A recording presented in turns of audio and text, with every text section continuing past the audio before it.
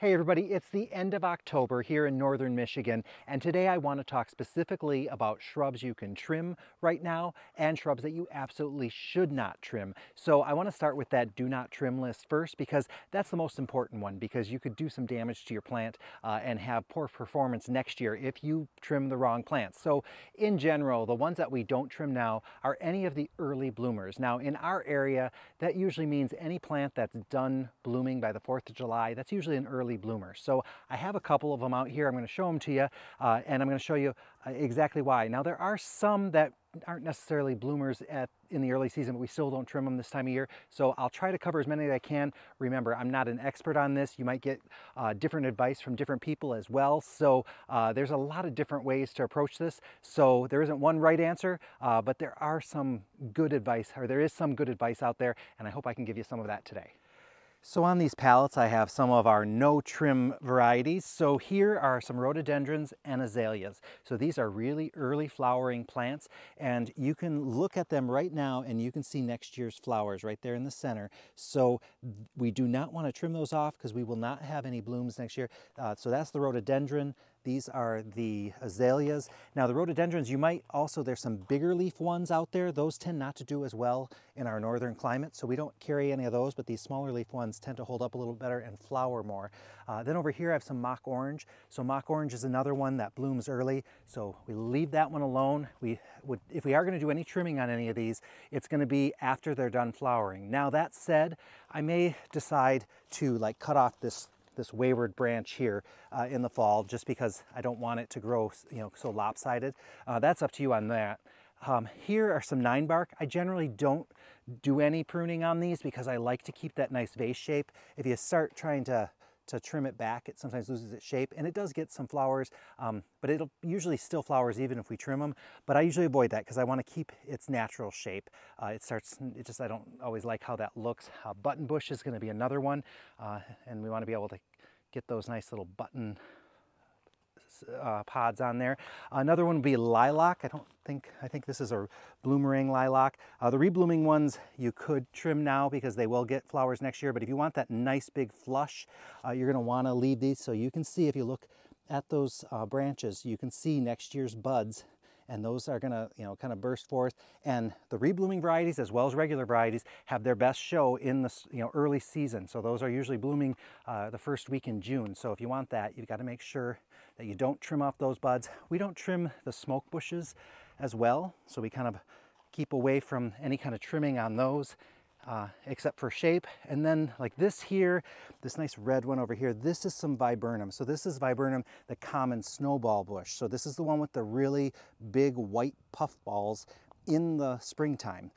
They sometimes are mistaken for hydrangeas. We want to look at those. You can see there's lots of buds kind of in there. Our flowers are going to come on those in the springtime. So if we cut these now, and that's the case with most of the viburnum, there's a lot of different types of viburnum, those are going to be definitely ones that you don't want to trim off because you want to enjoy those beautiful flowers in the springtime.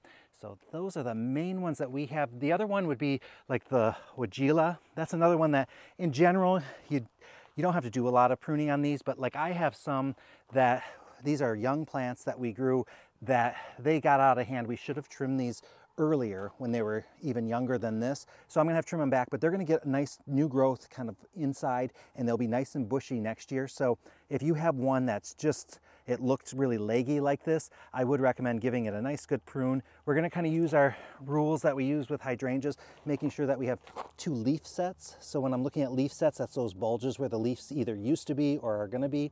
So one there, one there. I'll probably cut it right around here, or I could cut it back over here, and we always cut it just above those leaf sets, and that's going to encourage growth towards the bottom. Meanwhile, some of these other varieties like the Vino Verde and a couple others, those are nice and full. I wouldn't necessarily have to trim those at all. It'd be just kind of your preference on trimming those. Now a couple other plants, like I generally don't trim the gold splash right now before winter. I would just do that during the season. That one's pretty forgiving, but a lot of the other plants, like a lot of times you might want to do some of your dogwoods, but a lot of people like to just cut the sticks because they use the sticks for Christmas decorations. So if you do that, you're not going to have any problem with them doing that. So I'm trying to think. I did bring up some of these other plants here that I am going to prune. So these are some of the most common ones that we see. So barberry, that's the one with the little picky pieces on it. This is potentilla or potentella. And then this one here is one of the spireas.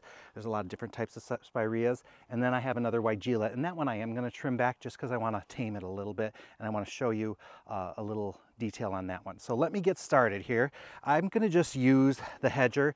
You can use just regular bypass pruners. So this is, you know, for the average person who only has a couple shrubs, just use these. You can, you know, there's nothing you can do, you can't do with these that you can do with the pruner, and you're going to be more precise and you probably do a nicer job. But if you don't have to, or if you have a lot of shrubs, you're probably going to want to grab that the hedger. So I'm going to get that running and I'll show you exactly what I do. So let me start with some hedging tips here. So generally, I do wear gloves when I do this. I probably should be wearing eye protection, so I'm breaking that rule today, but you probably should do it. So do as I tell you to, not as I do. And then when I'm trimming, I try to kind of trim mainly with the front tip of the hedger. It means that I'm being more aware where that tip is. If you start doing here, you get a little reckless and you could maybe catch, like if you had a phone wire or some kind of cord or tags or something on another plant or someplace nearby, you're more likely to hook it if you're not paying attention to that tip. So I always kind of work with that tip. The other thing that I find is that working from the bottom of the plant up, I tend to get a nicer cut, a nicer shape, and have more control. I find that if I'm constantly trying from the top, I'm hacking at the plant a little too much. So be really careful about that. So, you know, try it that way for a couple times, and then sometimes you just do another pass the other way and you'll catch some of those stray ones. The other thing is that your goal is not perfection. Your goal is kind of tidying it up or improving it, or, you know, improving the shape and the growth for next year. If you're trying to create a topiary, this is not the time of year to do it. So if you try to get the perfect sphere, just remember next year's growth is going to go way past what you've trimmed, and you know, you're going to be putting all this effort in for this perfect shape. That's not your goal today. Your goal is to tidy it up, to benefit the plant for next season. It's not to make this perfect little sphere so that all your neighbors talk about how nice your barberries look or something like that. So let me now get in and show you on these example plants exactly how I'm going to trim them. We'll start with this potentilla. So I do want to be careful. I have a tag in here. I'm not going to be removing that, so I want to make sure I'm always aware of where that is. I think for the moment I'm going to just shove it into the plant a little bit so it's out of the way. Sorry, you probably won't have that problem at your house. So now I'm looking at the plant and I really do want to just get it into a nice sphere. Now, I might be trimming off more than you would at home simply because we're going to be keeping them in a pot for another season, so I want them to be more compact, whereas at home you might want something bigger. But you can see it's a little lopsided. It's growing heavier on this side than this side, so I'm just going to even it out, and I'm going to try to keep it as centered in the pot as possible. So when I start, you're going to see I'm going to start more from the bottom and work my way up. That works for me. It's not necessarily how everybody else does it. There aren't true wrong ways usually how to do it, but there are better ways. So let me give it a go.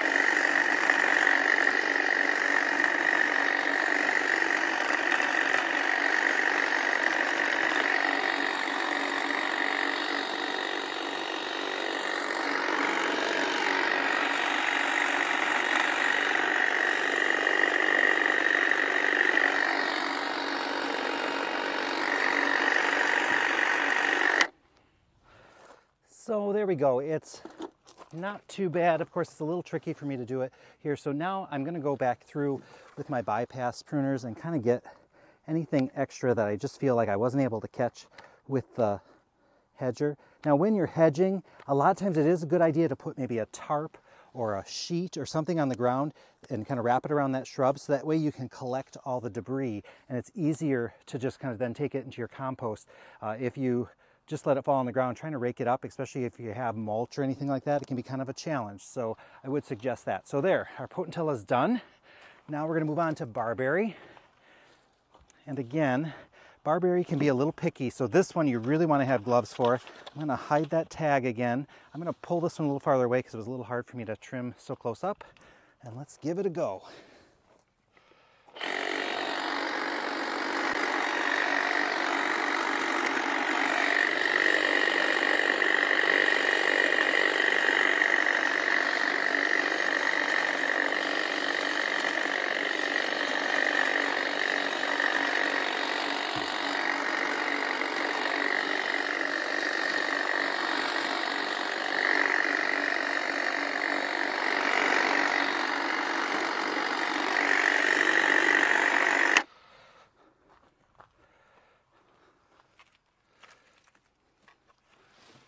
one. I think I'm gonna get a little more off right there. And that's as good as it's gonna get. Next year's growth is gonna make up for any kind of little oopses I might have in the mix. And do the same thing with this spirea.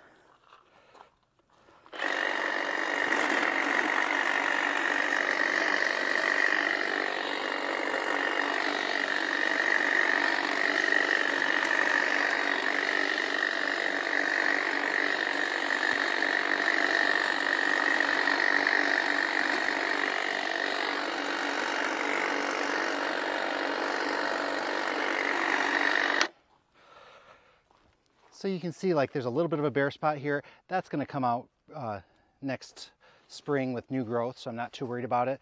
Overall, pretty good. I'm sure as you're looking at this, you might be seeing things like, oh, if I had some trimmers, I'd be tightening that up even more, and that's fine.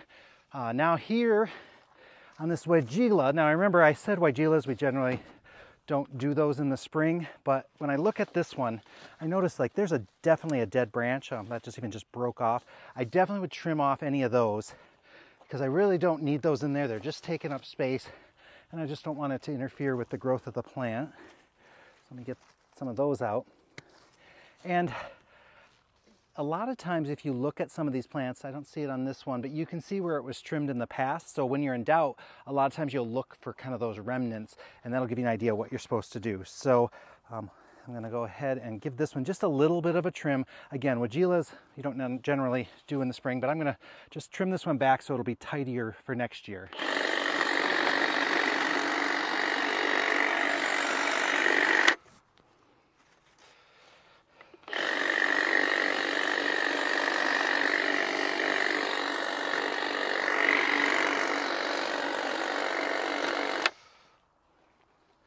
So there we go. And one of the other reasons why we tend to tidy up all of our shrubs as well is because a lot of them, if they get too tall and they're in the nursery pots, they're going to fall over or be prone to being knocked over. So I want to make sure that they're going to be healthier and safer next year.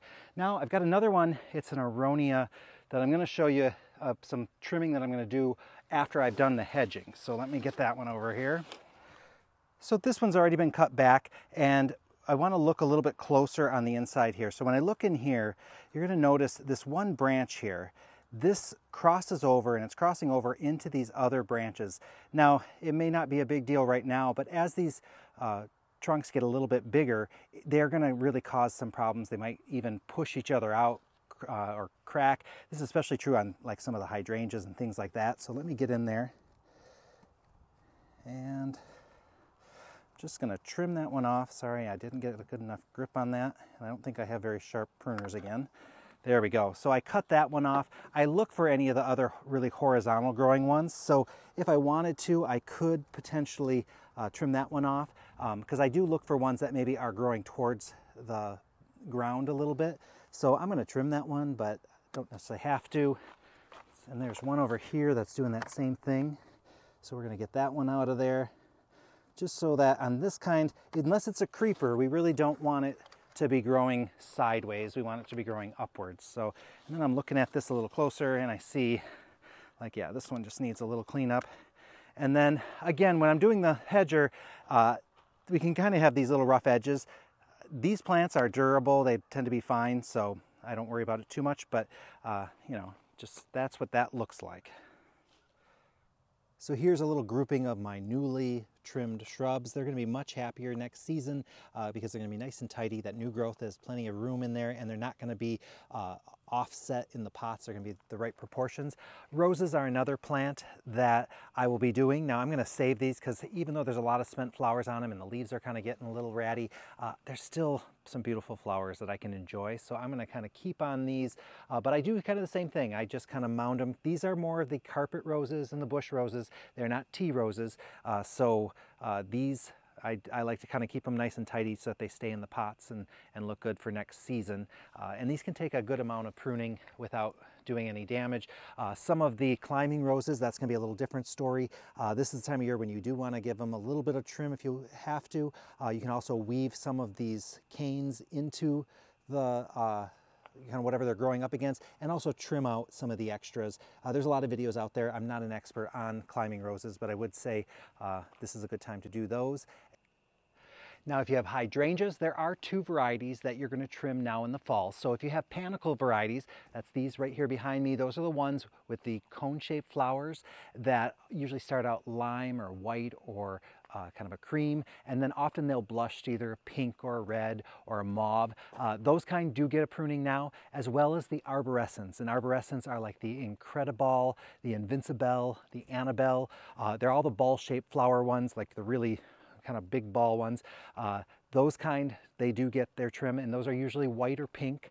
And so those you hack right down. But again, I'm going to have a video specifically on hydrangeas, so you know, watch that video or watch the video I did last year, because you'll know which ones you should do or not do. If you have like Macrophylla, Corsifolia, or Serrata, I think all those varieties, you wait until, and only trim off the dead flowers. So Macrophylla are the big leaf hydrangeas like the Endless Summers or the Can Do series like the Arebas. Those you wait. So those are usually the ones that are pink or blue, although there are some white ones as well. And they can come in a couple other colors, like kind of more of a raspberry red color as well. But those are those really big, colorful flower heads. Those, don't trim those now, because those have flower buds for next year. Same thing with your mountain hydrangeas and the oak leaf hydrangeas. Those I think you generally wait and do those just as the flowers die, or if you need to trim them for shape, you could do that. So let's see, are there any other ones I can think of specifically? I can't think of any other plants. I hope this advice helps you. Good luck out there. And remember, not all your shrubs need to be trimmed. So you might want to check, you know, if you have a neighbor who has some really good landscaping skills, those are the best people to ask those kind of questions to, because they're probably familiar with the same plants that are in your yard. So, hey, there it is. Good luck, everybody, and I'll talk to you all very soon.